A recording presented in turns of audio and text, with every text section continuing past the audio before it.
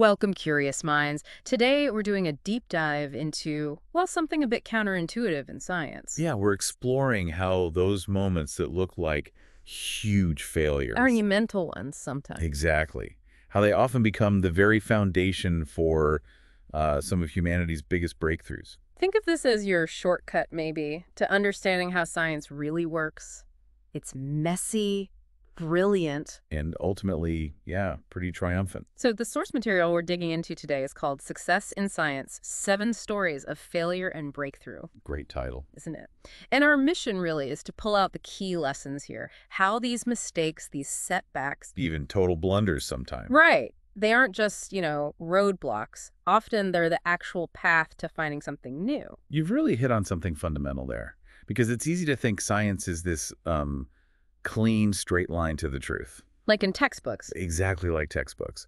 But the reality, it's much more like a winding road. It's all about constant experimentation, hitting dead ends, making errors. And learning from them. Absolutely. Learning from what doesn't work. Mm-hmm.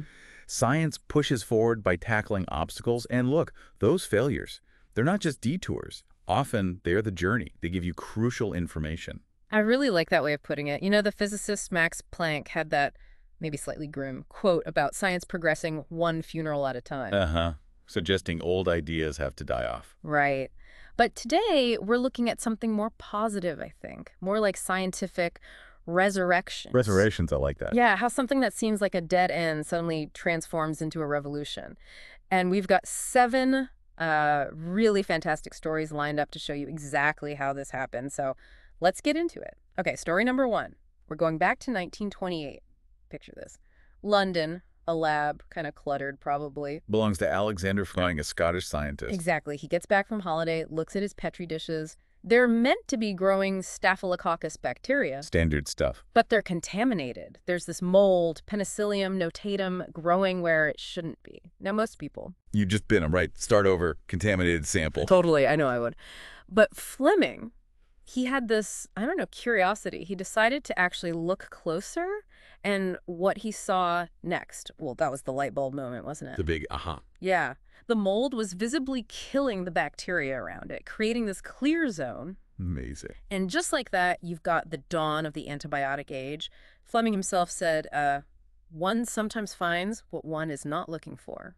But here's the twist, or maybe the next chapter.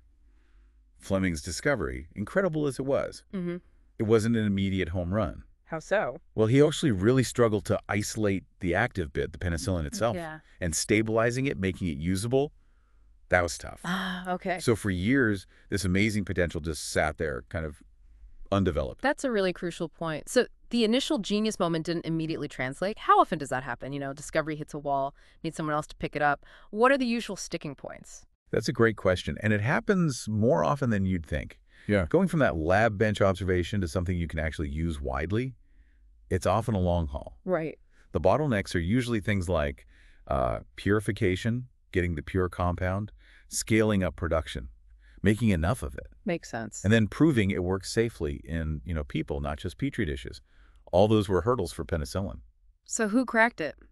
It really took Howard Florey and Ernst Boris Chain working in the 1940s. They were the ones who figured out how to produce penicillin on a large scale. Just in time for World War II. Exactly. It became this miracle drug, saved countless lives. Wow.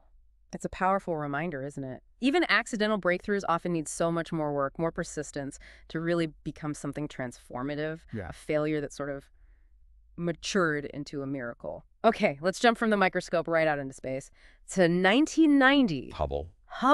NASA launches the Hubble Space Telescope. Huge expectations, right? Costing, $1.5 billion? A massive undertaking. Everyone was waiting for these crystal clear images of the universe. And the first images come back, and they're rubbish. Huh.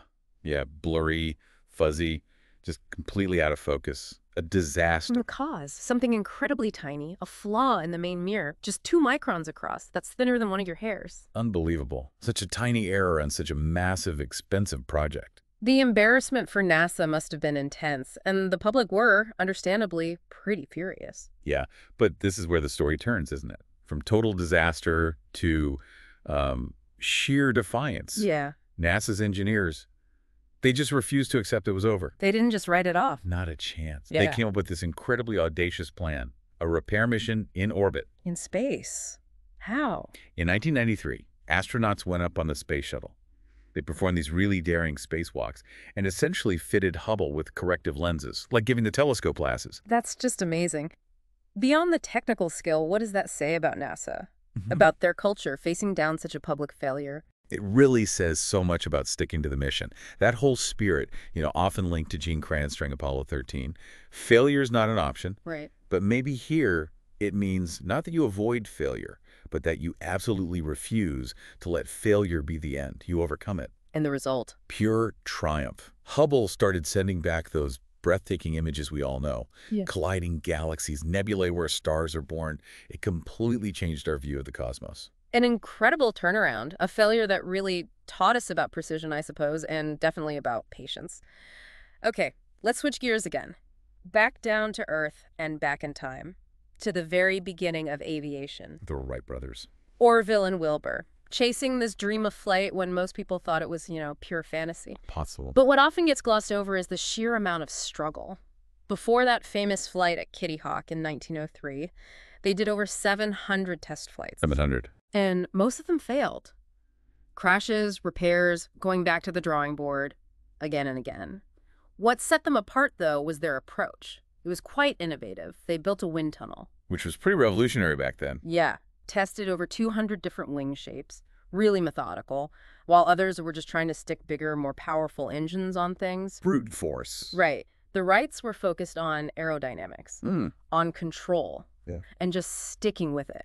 Relentless persistence. And that persistence came from a certain mindset, didn't it? Orville Wright said something like, if we worked on the assumption that what is accepted as true really is true, there would be little hope for advance. Question everything. Exactly. They constantly challenged the known facts about flight. They weren't limited by what everyone else thought was possible. That is fascinating. Their methodical way of dealing with failure really stands out. What do you think made their trial and error process work? Why did they succeed when so many others with similar dreams failed? Well, I think it boils down to their scientific rigor. They weren't just crashing and rebuilding randomly. They were learning. Precisely.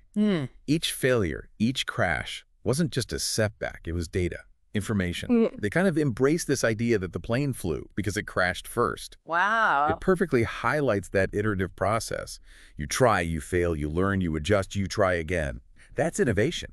It really makes you appreciate, doesn't it, how many attempts go into things we now just see as normal, like getting on a plane. It's all built on this mountain of prior failures.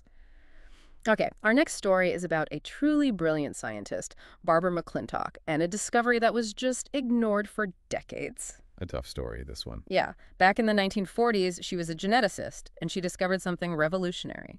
Jumping genes. Transposons, yeah. Bits of DNA that could actually move around within the genome. Which sounds maybe normal now, but back then? It flew completely in the face of what everyone knew about genetics. The dogma was that genes stayed put, fixed locations. So her work was just too radical? Pretty much. Her colleagues, they mostly dismissed it. Couldn't really wrap their heads around it or didn't want to. The skepticism was so strong that eventually she just stopped publishing her findings on it for years. That must have been incredibly isolating. But she didn't give up on the science itself. No. And that's the remarkable part. Her resilience was extraordinary. She didn't abandon her research or doubt her own observations. She just waited. Waited for the rest of the scientific world to catch up. Essentially, yes. Yeah.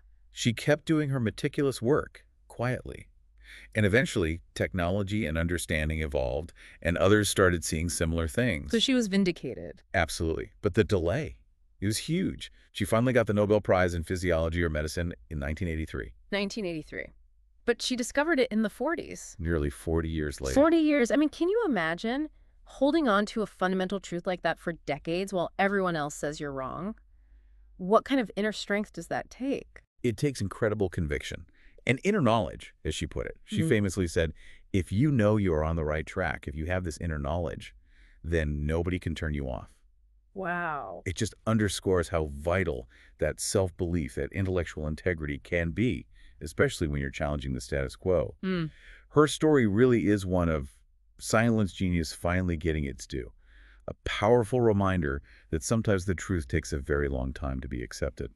All right, you can't really talk about failure and persistence in invention without mentioning Thomas Edison, And right? the light bulb guy. Yeah. And so much more. Exactly. His quest for a practical, long-lasting electric light bulb, Yeah. specifically finding the right filament, that was a massive undertaking. He tested thousands of materials. Over 1,000, yeah. Just think about that process, trial after trial after trial. And there's that famous story, isn't there? A reporter asks him if he's discouraged by all the failures. Thousands of failures. Right. And Edison supposedly replies, in that classic way of his, I have not failed. I've just found 10,000 ways that won't work.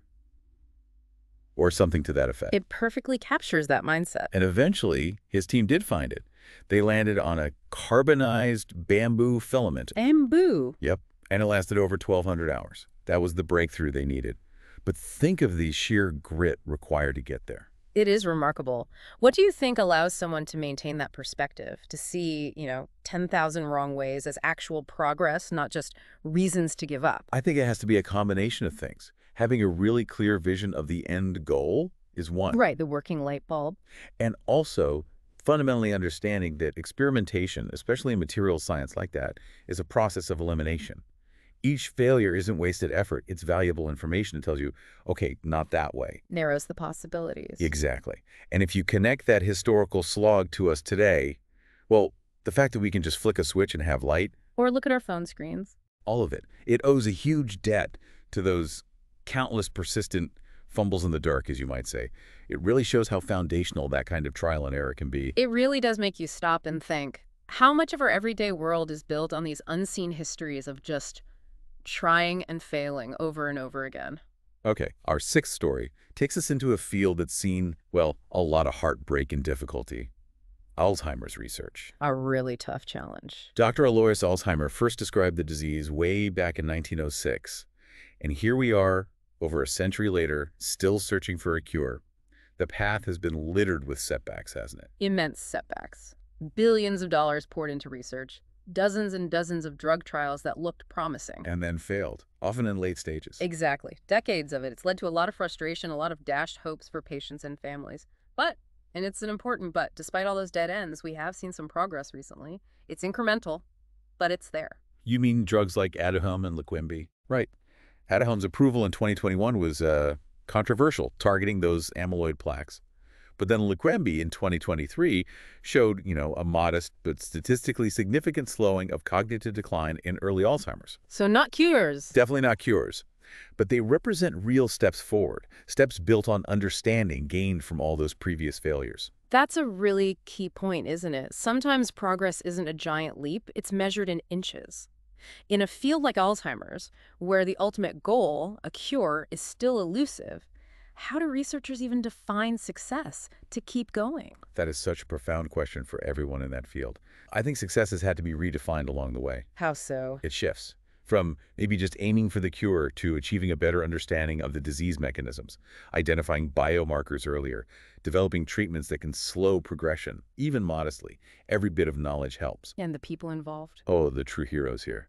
It's not just the successful drugs, it's the scientists who've spent entire careers facing discouragement, meticulously working on the problem. And the patients. And absolutely, the patients and their families, the ones who volunteer for clinical trials, often knowing it might not help them directly, but doing it for the sake of future generations. It really brings to mind that Einstein quote, doesn't it? The important thing is to never stop questioning. Our final story brings us right to the cutting edge. CRISPR. Gene editing. Huge potential. It feels like science fiction becoming reality, doesn't it? The power to edit DNA, potentially cure genetic diseases. It could fundamentally change medicine, change life itself. But where did this revolutionary tool come from? Its origin story is actually rooted in, well, what looked like a failure in bacteria. A failure of their immune system, almost. Yeah. Scientists were studying bacteria and noticed these really weird repetitive sequences in their DNA. Clustered, regularly interspaced, short palindromic repeats. Exactly, CRISPR. And these bacteria seemed to be holding on to little fragments of DNA from viruses that had previously attacked them. So at first glance, it might have just seemed like a strange biological quirk. Maybe even a sign the bacteria's defenses weren't quite working right, letting bits of virus in. Like leftover junk DNA? Kind of. Yeah. But it turned out to be the opposite. It was actually an incredibly sophisticated defense mechanism. How did it work? The bacteria were storing those viral DNA fragments so they can recognize the same virus if it attacked again.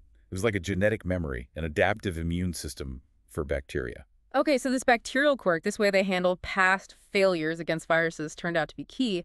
What was the big leap? How did scientists go from observing that in bacteria to creating a tool we can use? That pivotal insight came primarily from Jennifer Doudna and Emmanuel Charpentier. They figured out that this natural bacterial system, The one based on remembering past attacks. right, they realized it could be engineered, it could be programmed to find specific DNA sequences in other organisms, including us. And cut them. Precisely. Cut and potentially edit or replace them. As Jennifer Doudna herself put it, CRISPR is a discovery born not just from biology, but from observing nature's response to failure. That is genuinely mind-blowing, that one of the most powerful tools we have in modern biology came directly from watching how bacteria learn from their own encounters with failure, with viral attacks. So if we step back and look at all 7 of these stories, penicillin, Hubble, the Wright brothers, McClintock, Edison, Alzheimer's research, CRISPR, what's the big takeaway? I think the core lesson is pretty clear, isn't it? That failure in science isn't the end. Exactly. It's not the final word. It's more like a signal, a vital piece of information, a compass maybe pointing you away from what doesn't work. And therefore closer to what might. Precisely. It narrows the search space. It's just a fundamental, unavoidable, even necessary part of the whole process of discovery. It circles back to that idea we started with.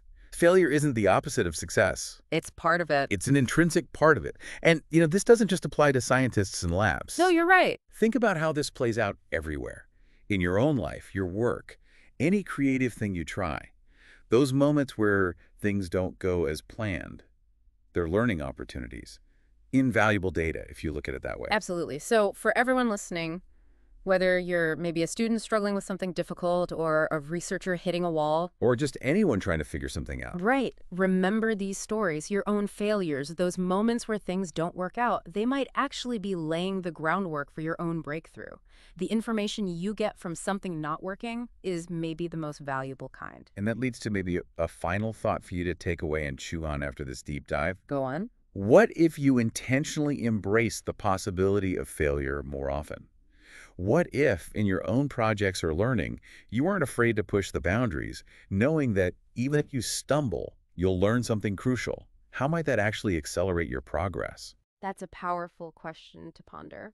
Well, this has been another deep dive, hopefully enriching your mind and sparking some curiosity. Until next time, keep questioning, keep learning, and really don't be afraid to fail.